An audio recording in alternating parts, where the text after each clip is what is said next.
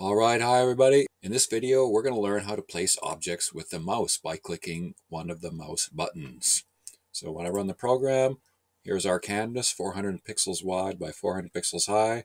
And if I press the left mouse button, it will place a circle. And if I press the right click button, the right mouse button, I can erase what I click. So basically I just have the start of a basic drawing program. So let's look at the code and see how it's done.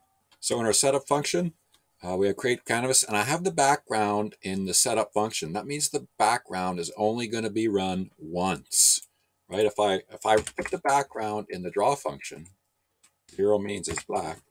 If I put the background in the draw function, that means the background is being drawn all the time, and it will cover up everything that I draw, which means it'll be automatically erased. So that's why the background is in the setup function. We only want the background to run once, and that is it.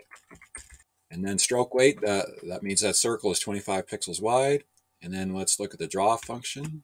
Remember, the draw function runs continually until the program ends.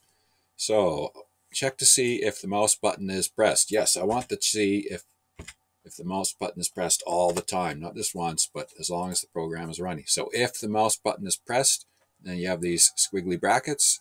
So if mouse button is equal to left, that means the left mouse button, then the stroke will be yellow. And it will place a point at the mouse X and mouse Y coordinates.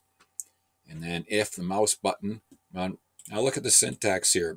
Usually the second word is capitalized if the variable has two names. So it's mouse button, B is capitalized. Mouse X, X is capitalized. Okay, so usually the second and third and whatever words are capitalized at the start of those words, except for the first word. First word, variable is never capitalized.